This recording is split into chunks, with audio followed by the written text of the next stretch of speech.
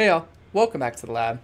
In this video, we're going to be answering the question, is Python actually more popular than JavaScript in 2024? So GitHub recently released their yearly stats roundup for 2024, linked here, claiming that Python has overtaken JavaScript as the most popular language for the first time in 10 years. This has naturally led to a lot of discussion as JavaScript is the language of the web and it seems odd that it could be dethroned at all. So here we're going to take a closer look at that claim and see if Python is actually more popular than JavaScript. Alright, so GitHub claims Python is more popular than JavaScript. So first let's take a look at GitHub's claims and some of the data that they showed so we can kind of have an understanding of like, what do they mean when they say that it's more popular? And so this first graph is like the most widely, passed around one. And basically it's the top programming languages on GitHub.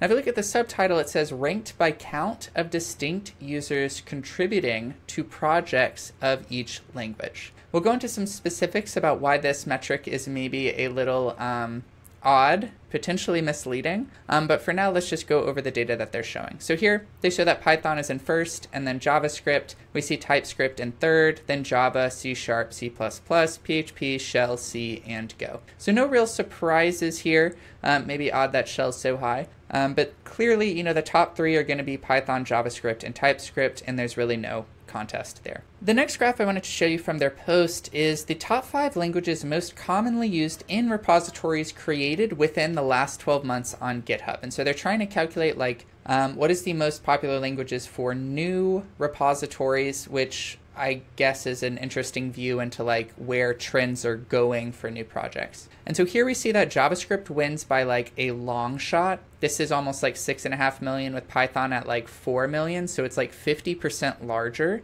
Python is, here in second with 4 million, Java down in third, TypeScript in fourth, and C# in fifth. And so again, it's really like JavaScript, Python, TypeScript, but here JavaScript is way outpacing Python. And so I think the takeaways I want you to get from this like kind of overview of their graphs is that the top language is likely going to be JavaScript or Python. Those are really the two that do the best in both of these views. Second, the metrics that they're ranking by are not the most straightforward, right? You would maybe think that they would do an aggregation of things, but they're kind of doing like what they do in sports a lot, where they're like doing these odd slices that show something, but depending on the slice, the perspective is maybe a little skewed.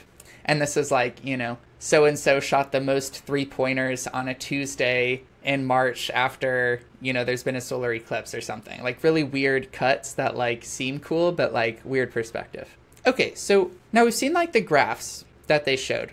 And now I want to dive into how GitHub actually ranks language popularity based on like the fine print of their post. And so now that we know about these rankings that GitHub presented, we've looked at the graphs and stuff, let's take a closer look at this fine print and see how they produced their overall rankings. And so GitHub says, we look at the totality of activity across commits, issues, pull requests, comments on issues and pull requests, discussions, push code, and reviewed pull requests, among other things. And so from this, it seems like any action a user takes in a repo will be counted.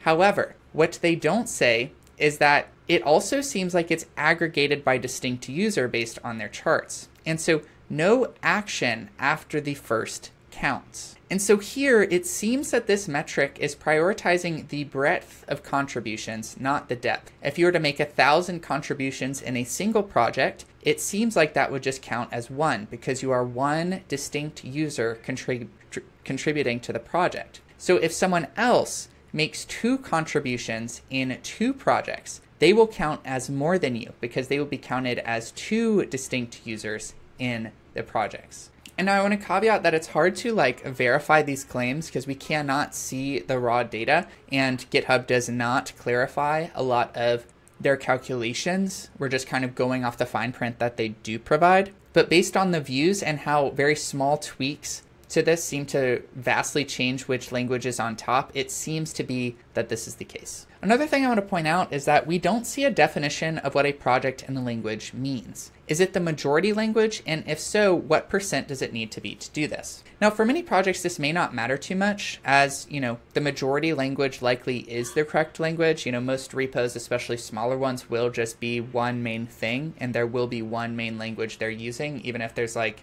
some side files here and there. But for some projects that use monorepos across front end and back end, this may not be an accurate count. And I think some examples of this are like if you're building a monolith that's full stack, maybe your back end's like Django. So that will obviously be Python. But if your front end is like React and JavaScript, then that would probably say that a good 20 to 30% of your code is React and JavaScript. And so does that count as a JS project, or is it just Python? I don't know the answers to these, but it's something to think about, especially as more projects move to monorepos where they're going to have like several monoliths in there. And is it just like, whatever the largest one gets all the points for this? Hard to say, but it may not lead to an accurate count depending on which way they go for this. Okay, so we kind of have an understanding of like, what did GitHub say? How are they trying to calculate this? And now we've got to try to answer, is Python actually more popular than JavaScript in 2024? And so GitHub certainly seems to think so, but it depends how you calculate these things as to which one comes out on top. And so if you look at the code pushes without the other GitHub actions, like the PRs, the comments, and the issues, then JS comes out on top. So from GitHub, notably JavaScript still ranks first for code pushes alone. More developers still use JavaScript more often to push code. But in absolute activity across all contribution types on GitHub, Python now outranks JavaScript. And I think this seems to go back to the metric they're using with distinct user contributions. It seems to prioritize breadth of contributions, not depth. It feels like someone who's pushing 1,000 commits to a repo depth should count more than someone who's just like posted a comment or created an issue in 3 different projects. But based on, the read of the metrics and the data they've provided about how it's calculated, it seems like that person that's just made 3 issues or comments outranks the person with 1,000 code pushes. So again, breadth over depth. Another look is if you combine JavaScript and TypeScript, JavaScript comes out on top. And so from GitHub, while Python is increasing in contributor counts for both code push activity alone and other activity faster than JavaScript, it is not increasing in those faster than JavaScript and TypeScript combined. Rather than a slowdown in the JavaScript community, what we are seeing is a transition to TypeScript for a large proportion of new commits. And so basically what they're saying is like, people aren't leaving the JavaScript community, they're instead just moving to TypeScript, which is like a flavor of JavaScript, if you will.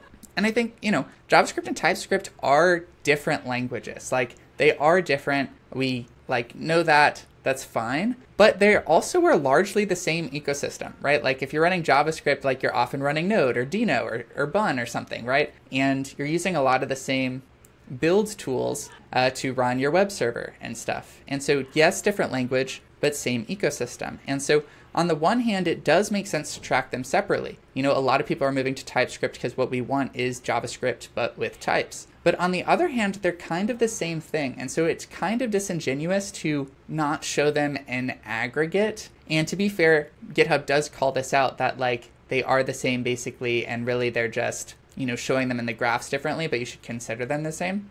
But if you combine them, JavaScript comes out on top. And finally, if you look at Stack Overflow's dev survey, it puts JavaScript over Python. So Stack Overflow's 2024 dev survey has JavaScript beating out Python by a cool 10% of respondents, which is like, a huge amount. The survey obviously has its own problems. It's small n, it's always kind of subjective on like what people are clicking, what they think that the questions actually mean.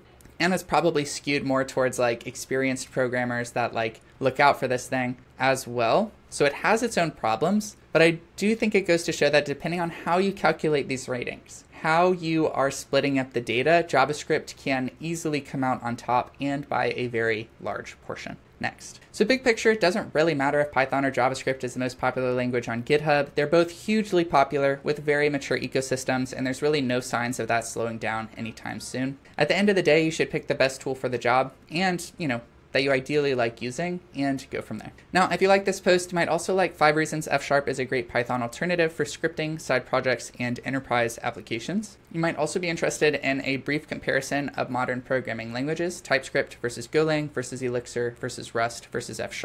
And finally, you might be interested in why I'm moving from SvelteKit to F#, which is how I've been building most of my web apps for the past few years. Outside of the, JavaScript web app framework.